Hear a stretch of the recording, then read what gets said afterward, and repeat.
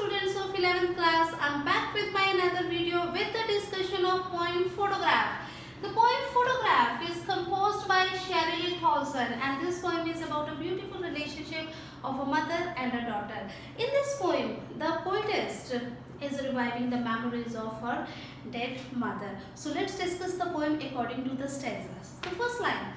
The cardboard shows me how it was. Now she was looking at the photograph of her mother and she was saying that this photograph has taken me into the world when my mother was alive. When the two girl cousins went paddling, and my mother at that time, my mother had gone for a sea holiday and with her two cousins, right, and went paddling. They had gone for walking. Each one holding one of my mother's hand. From this line, we come to know that the mother is elder one, and the next line, and she, the big girl, some 12 years old or so. When this photograph was taken, my mother was near about 12 years old, and the two young girls, they had held the hand of my mother. From these two lines, I will come to know that the responsibility, the sense of responsibility. My mother, being the elder one, she was very responsible, and the second thing, the younger ones, they do trust the elder ones. So that's why they had held the hand of my mother's. And three stood still to smile through their hair, and the old uncle with the camera, a sweet face. We all know that childhood is a beautiful period of our entire life, right? And they had gone for a sea holiday, and near the sea we all know that winds are blowing. That's why their hair were in the air, and the uncle had clicked the photograph, and we all know that all the children, they are very beautiful, they are very cute. My mother, that was before I was born, and this was the photograph when I was not born, and this photograph has taken me into that world where I can see the childhood of my mother also. I could see when she was a child how she looked, right? And the sea, which appears to have changed less, wash their terrible transient feet. From these two lines we come to know that immorality of the nature. Nature is immortal, right? And when I looked at the photograph, the sea seems less changed to me. Nature is permanent. However, one thing is not permanent, the faces, right? And my mother, as I have already told you, she has passed away, right? Wash their terribly transient feet, and the wave of the sea came and they washed away the imprints that were made on the wet sand. They were washing the imprints of the people they were making. So from this stanza, I come to know the two things. First, photographs have the power to take us into the world where I can never be. And the second thing, nature is immortal and we are mortal, right? So let's discuss the second paragraph. Okay, second paragraph, some 20-30 years later, she would laugh at the snapshot. And when she looked at the photograph, it was the time there 20 and 30 years later. When she looked at the photograph, she usually laughed.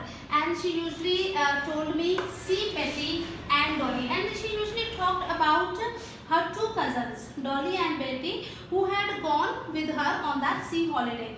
She would say, and look how they dressed us for the beach.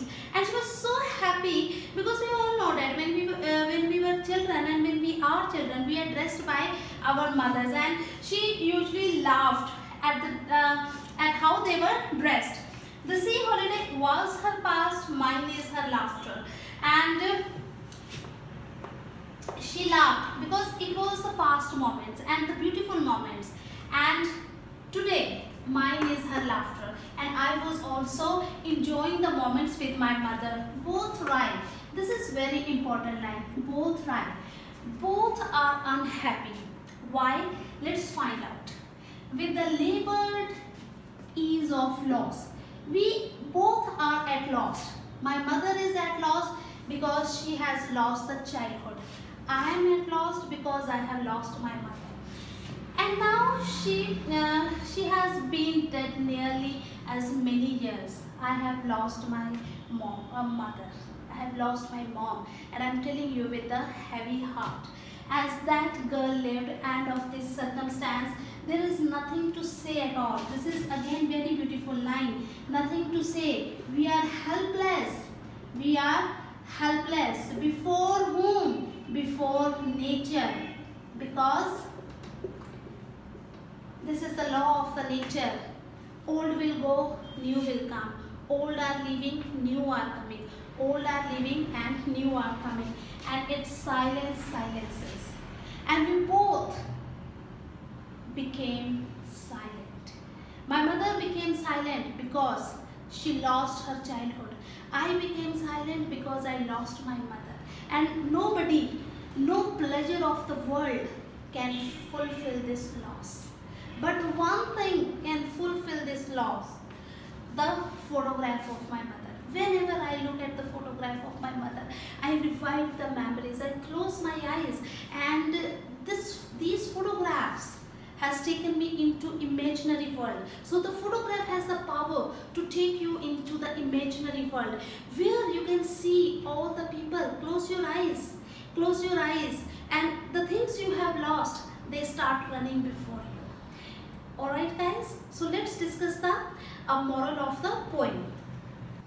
Let's discuss the end of the poem, and through this poem, what the poetess wants to convey us. The first thing is that memories, as I have already discussed in the beginning of the poem.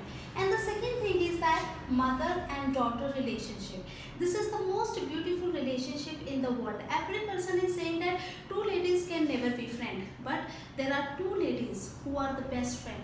One is mother and the other is daughter. For daughter, mother is the most beautiful lady in the world, and for mother, daughter is the only beautiful girl in the entire world. Second thing is that time, right? The time that's passed away. The mother, she was unhappy because she has lost the childhood, right? And I was unhappy because I have lost my mother. But I have one thing with me, right? That these are the photographs of my mother. Second, history, right? This is again very important, because eminent people or the renowned people's history is penned by the world, and a common man also has the same desire to pen his own history, and his history is created by the photographs, right? And fourth, nature. And through this point we come to know that we human beings are mortal and the nature is immortal. When the poet said, "See less changed," right? And the most important element of the poem is happiness. When she opens a photograph of her mother, she was very happy, right? And the happiness leads to sadness, because every moment starts at a happy note and ends at a sadness. Alright guys, thank you very much guys for watching my video, and please subscribe my channel, because if you subscribe my channel, you will start getting the notification of my new video.